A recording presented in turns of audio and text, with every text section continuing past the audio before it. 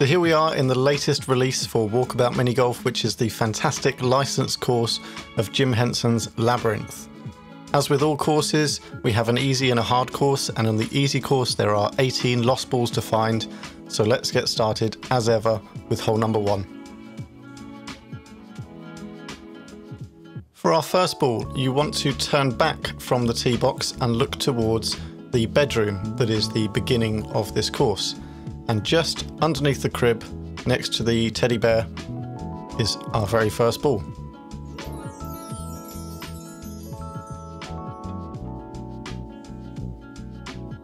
Next up on hole number 2, we want to make our way over towards where Hoggle is spraying the fairies.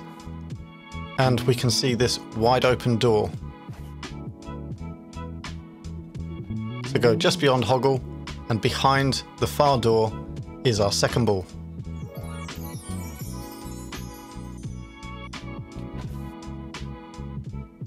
For hole number 3, we are heading down towards the flag area, and we'll speed this bit up. Say hello to the worm while you're there. And you want to go just beyond the end of this hole, bless you.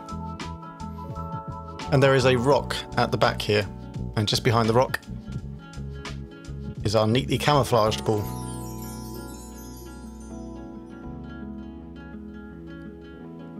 For hole number 4, we want to follow the signs towards the flag. Maybe don't pay too much attention to the arrows on the stones. And at the very end there is this monument of hands, and one of the hands is holding our next ball.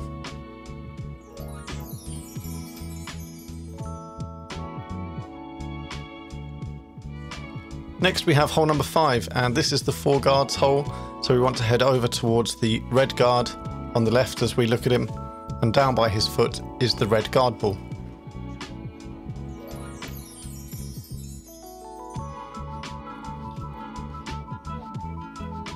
Into the tunnel of helping hands, we want to make our way down right to the very end of the hole.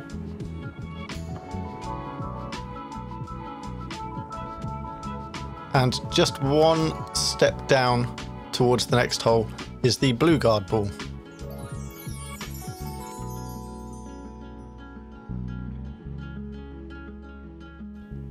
Hole number 7 is the head statues hole, and we want to head up towards the higher tier where the flag is, and if we turn to the right there's this little area and the ball is down there in the corner, and that is the owl ball.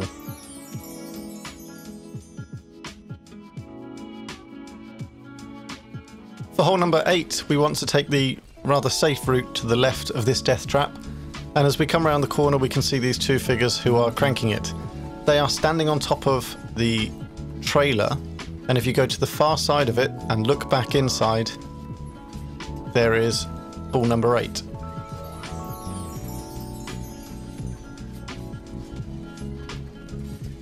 So the last ball of the first half is on this sundial hole,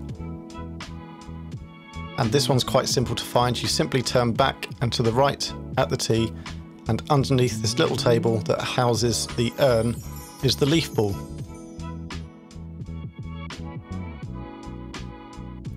Number 10 is another greatly themed ball. We've got Ludo suspended up there and these little nippers, and if you turn to the left, down by this tree is the nipper ball.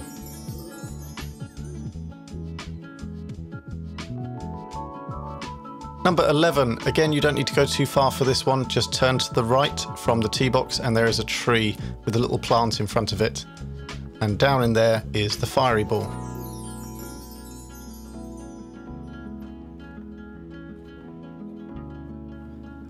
Number 12 is, well, an interesting hole.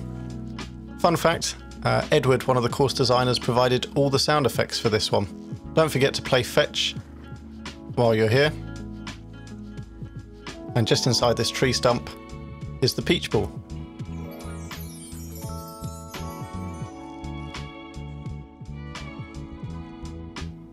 Number 13, we have this huge gatekeeper statue. So you want to make your way safely to the other side of him. So when you avoid the axe on the way through, there is this little stand of weapons, And just in the gap between the buildings next to it is what I think is the Junk Lady ball.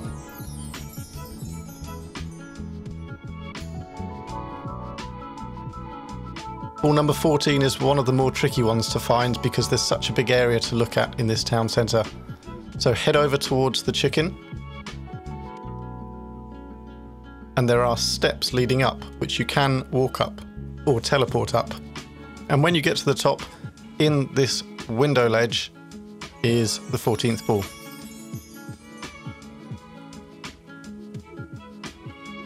Number 15 sees the return of Ludo. This time he's up in the chimney.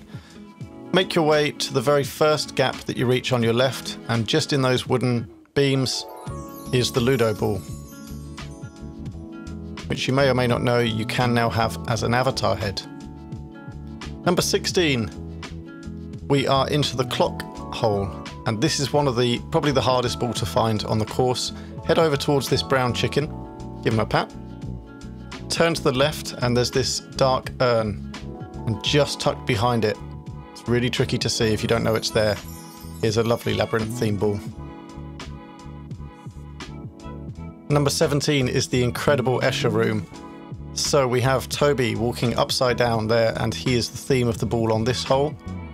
So what you want to do is turn back from the tee and walk down the upstairs or up the downstairs, and then look up or down, and there is the Toby ball.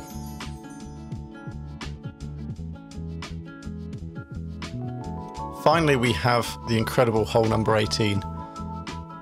So there's a lot to explore, so quite forgivable if this takes you a while to find and if you're here for help.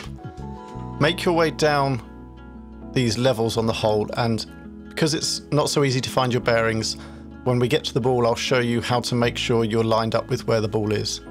So it's on this final tier down here, and there's a gap, and if you look you can see the ball there. In line with the hole and that statue is the final ball, which is the clock ball, which I think is my favourite design from this course. So there we have it, that's all 18 balls for the brand new Labyrinth course, which is just spectacular. I hope you've had a chance to play through this course as well by now and see that this really is one of the very best they've released. And of course take yourself back to the shack and you'll see all 18 balls come through. So if you found this video helpful, please do leave a like. If you've got a new favourite ball, I particularly like that clock ball from hole number 18, drop me a comment below. And if you want to stay informed of all future content, please do subscribe to the channel, it's a tremendous help. So thanks again for watching, and hopefully see you out on the course soon.